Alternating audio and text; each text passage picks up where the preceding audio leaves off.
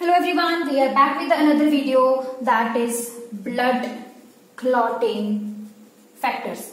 It is very important in the medical and the nursing profession to know what are the blood clotting factors as well as what are the name of this. So there are total 12 clotting factors.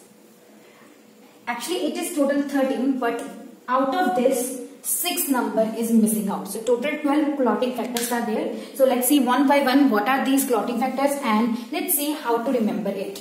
So before knowing about this clotting factor, you need to remember one line which is very interesting, that funny people trying climbing long slopes after Christmas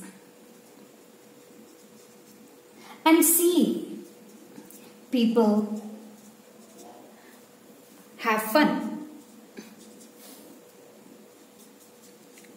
So you need to remember this line, that is funny people trying climbing long slopes after Christmas and see people have fun. So this you need to remember. Let's talk about one by one all the clotting factors.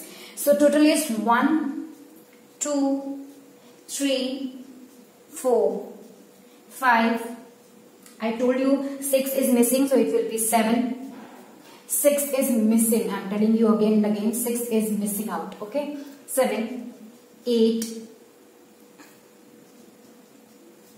9, 10, 11, 12, and 13.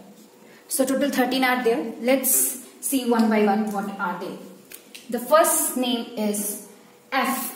You need to remember one F, T, P, T, C, L, S, A, C, S, P, H, F. So the funny F says the first clotting factor is fibrinogen. Fibrinogen. Then second clotting factor is prothrombin. Then we have third clotting factor, that is tissue factor.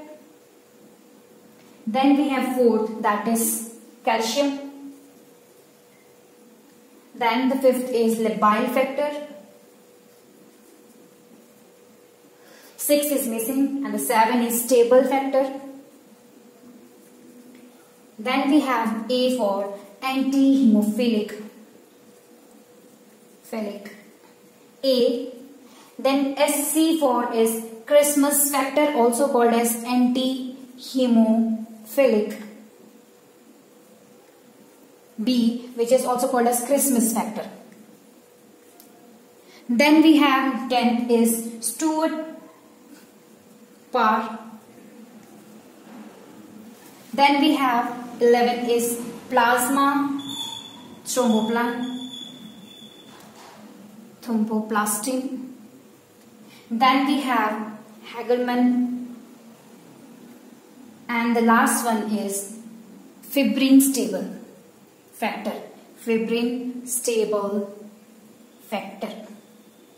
So these are the total 12 blood clotting factor which will be coming into your exams, and it will be very helpful for you if you just remember this line, funny people trying climbing long slopes after Christmas and see people have fun. I hope you all will be answering correctly in your exams.